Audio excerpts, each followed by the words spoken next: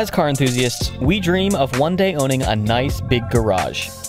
Even if we currently already own a garage, there's always nicer garages out there. So I took a trip up and down the East Coast to visit some of my friends that own way nicer garages than I do. These are 4 of my favorite garages, shown in no particular order.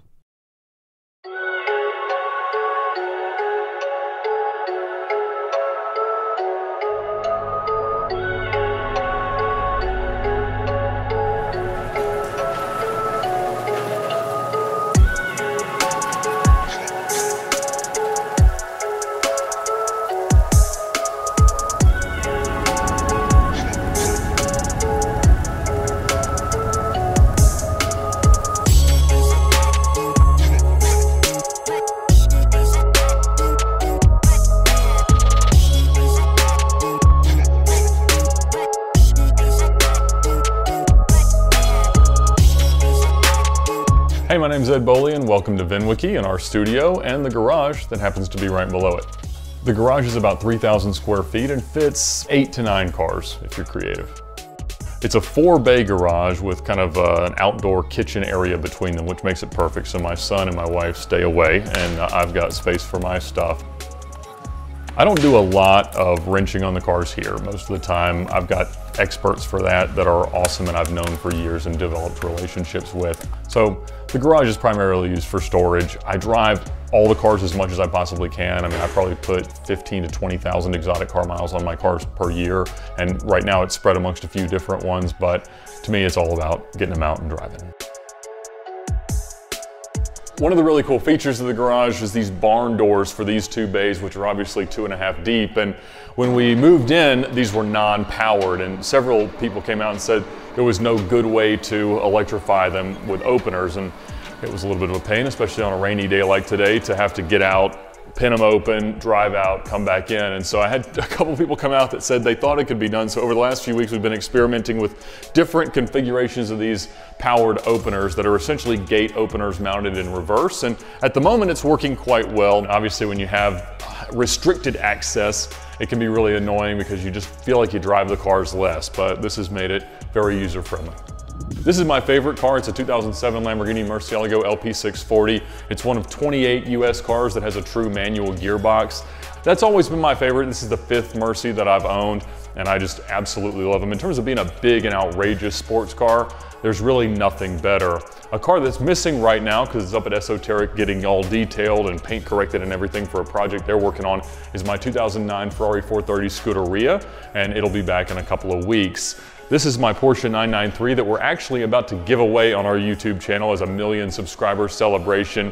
When we hit 1 million subscribers on the VinWiki YouTube channel, which will probably be the next 2 to 3 months, we're actually going to give it to one of our VinWiki app users who has more than 25 posts. Behind me, we have the Cannonball cars. So obviously one of the things that I've been known for is setting the Cannonball record, the drive from New York to Los Angeles in 2013. Dave Black, Dan Wong, and myself set the fastest time ever in that at 28 hours, 50 minutes. I don't drive any of those all that much, but it's nice to have them around and versus having to store them elsewhere. So that's one of the great things about having a big garage at your house. Sometimes in Metro Atlanta, it's hard to find lots big enough to actually build like a metal building or something large enough to have all the fun we want to have with cars, but this worked out perfectly. There's another bay over here. Sometimes I can park a car sideways here. At the moment, it's the golf cart. But past that is a Mercedes S65 AMG that I've used as a occasional daily driver. Honestly, I daily the Mercy most of the time. One of the great things about living in Georgia, you got big roads, big parking lots, and things like that. But perhaps the most useful thing about the garage is actually not the garage at all. It's right up these stairs. So another need as replacing the VinWiki headquarters was a place to shoot videos. And so we obviously wanted to look like a grungy old warehouse, but in fact, it's a spare bedroom. But it's just various, wheels, broken parts, things, spare keys, stickers, things of that nature that we use to kind of set an ambiance for people to sit in this chair and tell their best car stories. And so we started the YouTube channel about 2.5 years ago, and I guess we're just about to hit 1 million subscribers, which has been absolutely crazy and unexpected. I never set out to become a YouTuber, but it became sort of the best video content marketing strategy that we ever could have dreamt of.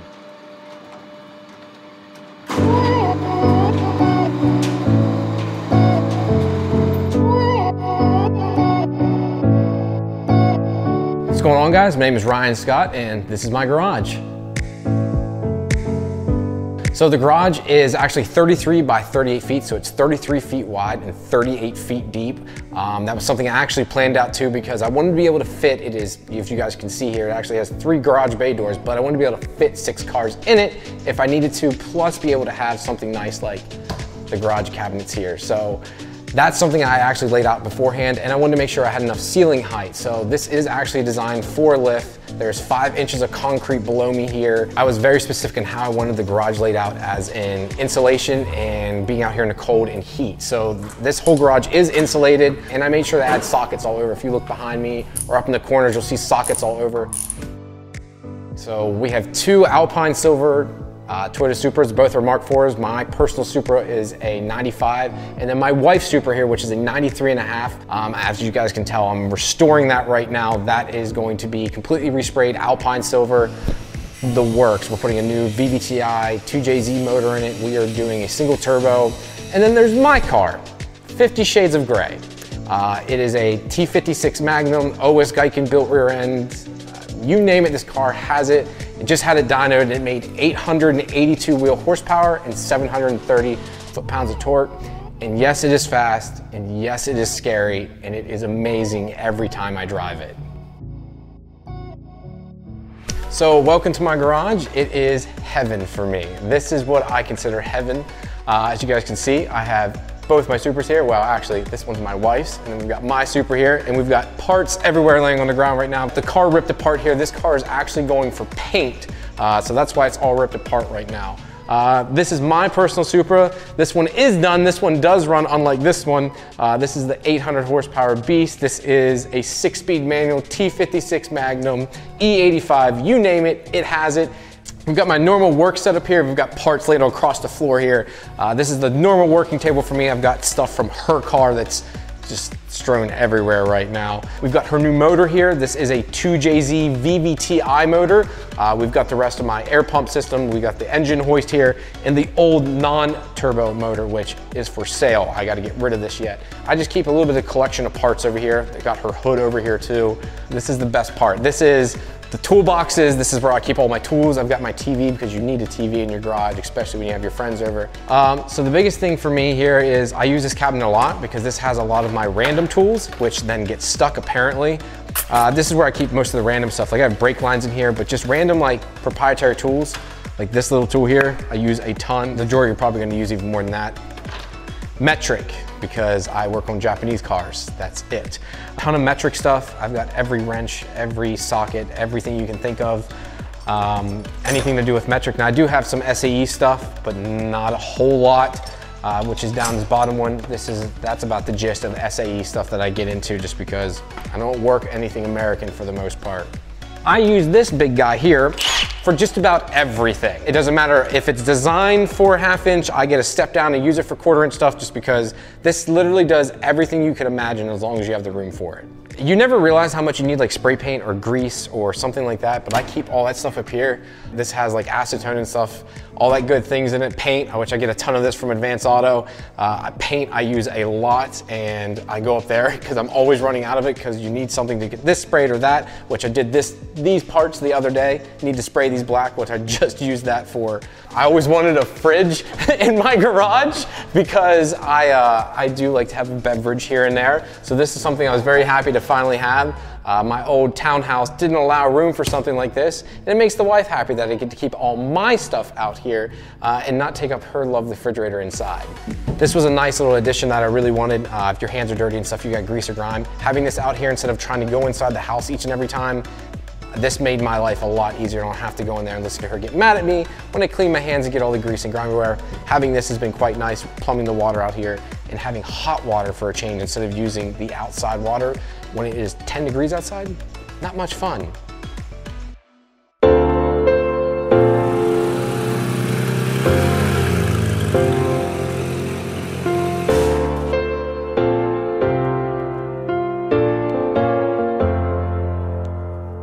Hey, my name's Matt Moreman. This is Obsessed Garage. So I've been doing Obsessed Garage since 2014. I started making videos as a form of therapy. as a way to get out of my own head shortly after I was diagnosed with obsessive compulsive disorder, as you can tell, I think. Technically, I'm Obsessed Garage, and I haven't built my garage at my house yet, so this is my pole barn dedicated wash bay. So this is my house, and then OGHQ, my headquarters, is a mile down the road. So this area is 1,200 square feet, so it's 30 by 40. And then the room back here, the concept was that I wanted a place to put my microfiber towels, and it turned into this here, where the room is roughly 20 by 15. So you can't pull a car in there behind me, but you know, it is a great place to hang out and prepare all of my washing stuff.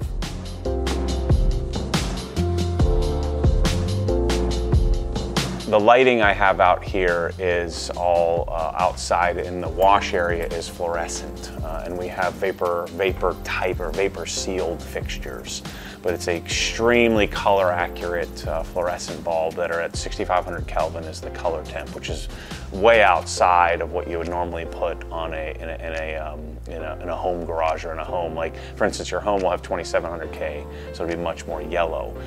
Part of the reason for that bluer hue is it's more like daylight, but it also helps with bugs out here. The bugs aren't as attracted to that daylight color temp.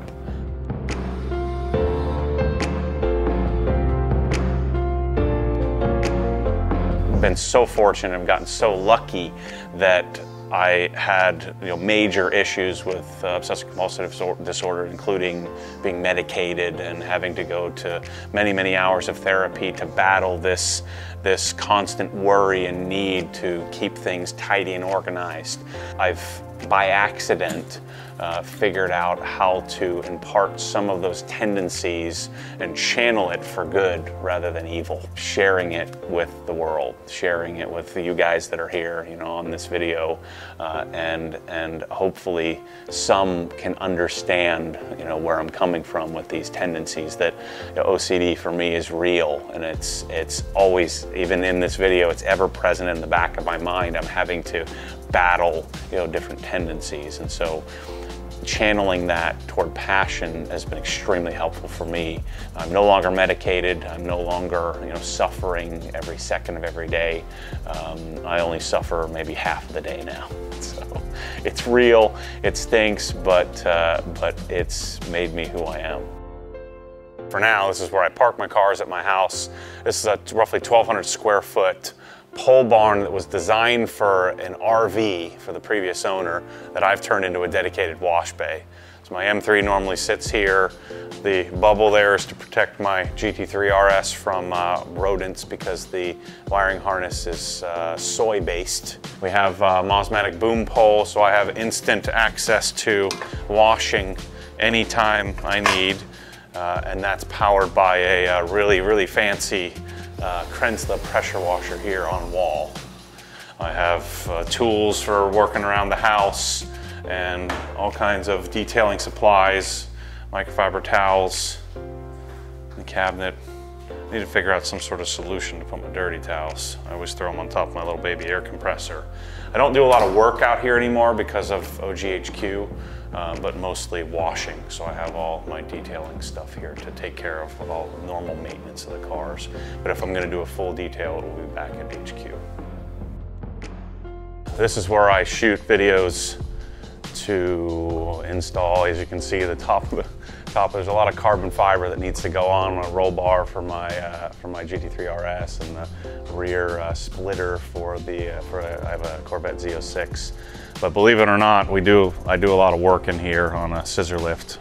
This is a twin bush scissor lift, which, believe it or not, comes up to about here. It'll come up to 72 inches. I'm 6'2", so it goes up to almost my height. When I'm polishing a car, I can get all the way around it, but I could also drop a transmission if I wanted to, or change an exhaust, or do any work under the car. Cabinets are from a company called Sonic Tools out of the Netherlands. Check this out, you gotta see this. This is cool. So all the tools have inserts. I have 20 plus drawers of like my dream stuff. And believe it or not, I've probably used everything, even the 3/4 inch drive. I've used this just the other day. So all the tools in here get used quite often, and I just spend a lot of time and energy keeping this place clean. Having stainless steel countertops and being obsessed is one of those things that requires a lot of effort. I used to design home theater, and so I have my old Klipsch speakers in the corners and on the top here and the center channel, and then a Velodyne subwoofer. The air lines in this place are from a company called Prevost that I discovered at SEMA about 3 years ago. And then we have Cox hose reels and a massive piston Jenny compressor.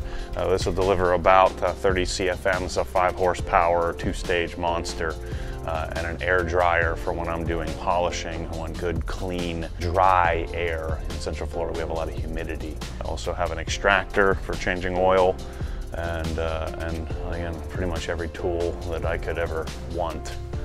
Milwaukee tools, a drawer full of channel locks. Channel Lock is one of the companies that I'd like to offer at some point. And I found this amazing drawer organization system to complement the foam inserts from Sonic. But I've found this company called Tool Grid that I'm going to be putting in these cabinets that have loose tools that aren't part of the Sonic line. So I'm going to be chasing that here shortly as well.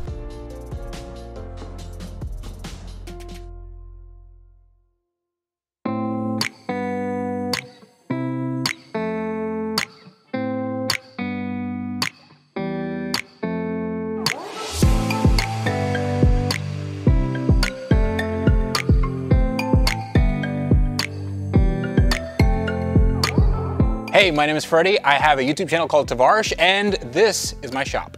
So this shop is 5,200 square feet. It's a little bit bigger than what I have back home. I have a 2-car garage. In this space is where I store all of my project cars, the ones that I buy for cheap and the ones that I buy for a little more than cheap. And I fix them up and hopefully have a little fun with them in the process. The length and width of the shop, I think it's like 70 by something a little more than 70, and then you get to 5,200. The lighting in the shop is actually pretty on the cheap. I got all these lights from Amazon. I think they're like 20 bucks a piece. Yeah, the lighting is pretty good in here, but it was, I think all in, I'm like at 300 bucks in lighting. So the floors are pretty special. They are epoxy floors by Cimarron Coatings, and they have this cool design. It almost looks like it's a deep ocean type thing. It comes off as blue on camera, and I love it, but they're not the best for actually working on them because they do scratch kind of easily. And I'm not the most clean person in the world, so keeping up with maintenance and all that stuff, it's a little much, but when they're clean, they look awesome. It's a little hard to find bolts though. All right, so this is my garage. I keep all my cars parked on this side. You see a lot of different types of cars. You have a little bit of JDM style here, Nissan Pulsars. You have some Euro Flare, Euro Muscle actually, with the SL55 AMG. You have a Japanese Icon. You have the 300ZX non-turbo. That's gonna have an engine swap in its future. We have something that I'm concocting out of my own brain. This is gonna be a GT1-ish sort of Lambo-inspired something coming to a SEMA near you. We have a Lamborghini Gallardo that has twin turbos and a roof that sort of kind of works. It doesn't. And we have the last manual R8 ever made. It's not mine, it's my friend Eric's. And we have a Supra over there that I built with a friend in 4 days, and now it has a big turbo and it has a bunch of other stuff that makes it really, really fast and really fun to drive. And up there is something I can't really talk about because that's gonna be for another episode on my channel.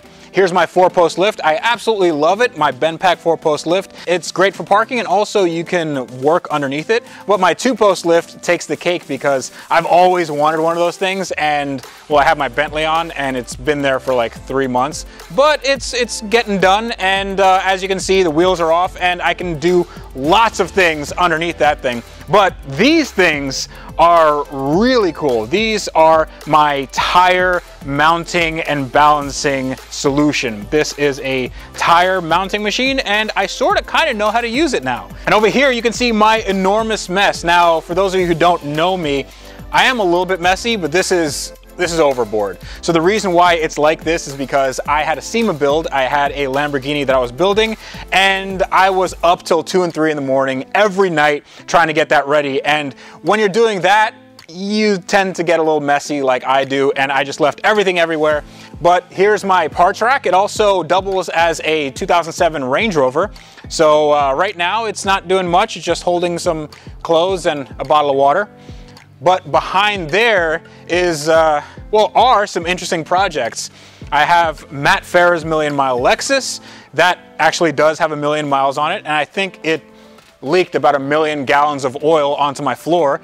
This is my 95 Ferrari F355 with just a little bit of smoke and fire damage in the back.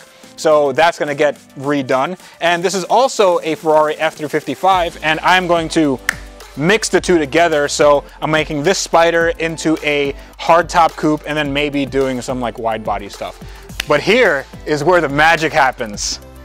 This is my bathroom. This is just a regular bathroom. So yeah, you do bathroom stuff in there. But that is basically it. And I apologize if this was a bit dirty, but this is the life of somebody who works on cars for YouTube.